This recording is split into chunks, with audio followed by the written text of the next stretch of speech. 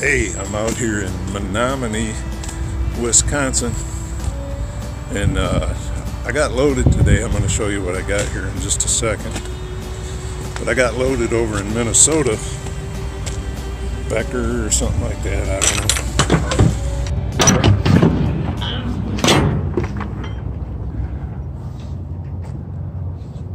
But I loaded these really big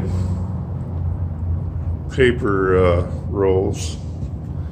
See if I can get up one-handed. Now I can't see how they're really loaded.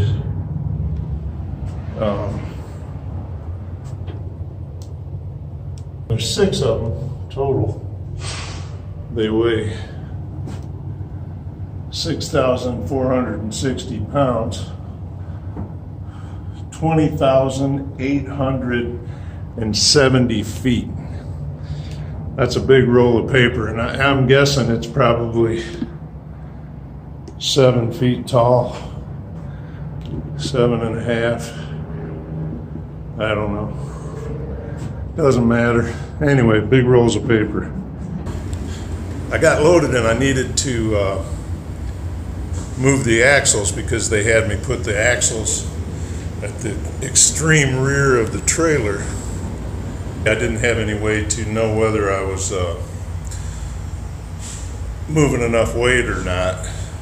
It's a pretty heavy load, 38,000 pounds, which isn't horrible, but I wanted to show you what I do to move the axles, how I guesstimate things. What I normally do, you can see that back of the load is there at the strap, and there's 2 panels. Here's the door, then there's 2 panels, so I count the panels.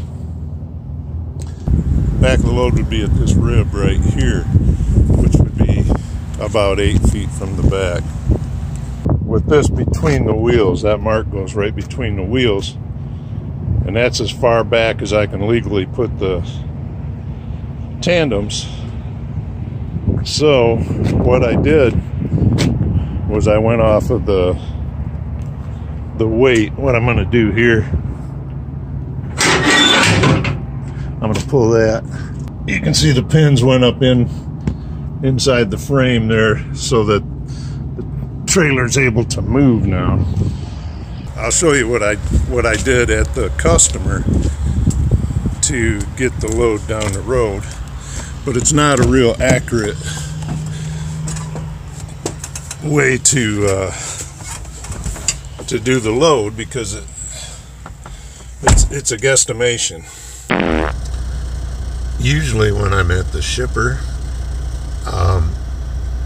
I'll set the trailer brake, pull the pins, and I'll slide the weight as far forward as I can without going past the arrow that splits the axles, the little decal, and I'll move as much weight forward as I can onto the drives, on the drive wheels, because I have a pretty good idea how much I can put on. You know, at 52 pounds, I'm getting close to 34,000 pounds. So I have a known thing there. So I'll move as much weight forward as I can while I'm at the shipper on the load gauge, even if I know I'm going to be light on the trailer, because that will give me, you know, a pretty safe passage to where I can get to a scale and axle the truck out. Now my load gauge says about 51 pounds. About 52.5 is max on that. 53, that'll put me up around 34,000. But I went to the cat scale and I axled the truck. Cat scales are at most major truck stops. When you weigh your truck on a cat scale, it gives you the total gross weight of the truck and the individual weights of each axle group. And at 51 pounds, I'm at 33,240, but I've only got 28,000 on the trailer. So I need to move a bunch of weight back because it's it's riding okay, but it'll handle a lot better if I move weight back onto the trailer and try and equal the weight out.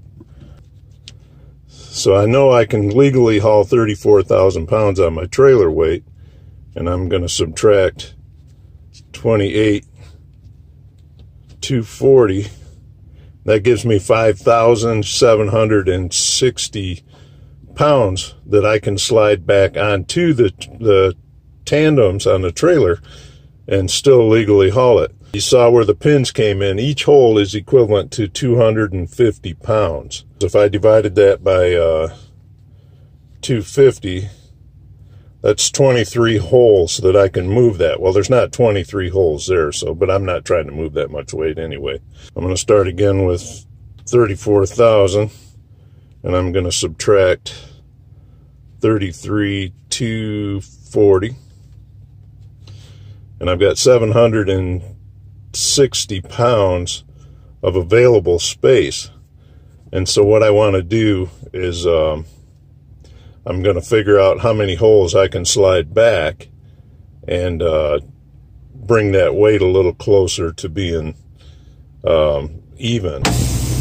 That's my trailer brakes. I'm going to set the trailer brakes. I'm going to come down here and I'm going to hit the axle interlock, so it's like it'll give me a little bit better, smoother pull. I'm going to come down here, and now let's see if I can get this, throw this in reverse. If I have to move it like a foot, I'll try to think of it as 6 inches, or a foot and a half. I'll think of it as a foot, because then I don't overshoot. Because a lot of times,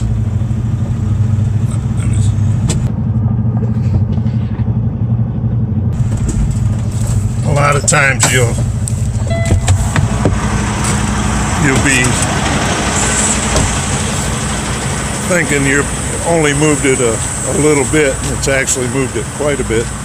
Got it right where it needs to be. And so what I'm going to do is I'm just going to pull the pin off. I'm going to go over here, put those back out. You can see that it hasn't popped out through the hole, but it's in the right hole. So what I'll do is I'll just go back to the truck and I'll pull on it, and it'll pop out of the hole. No, we won't hear it, but I can feel it locking in, so I know I'm good. You can see that both of the pins have popped out.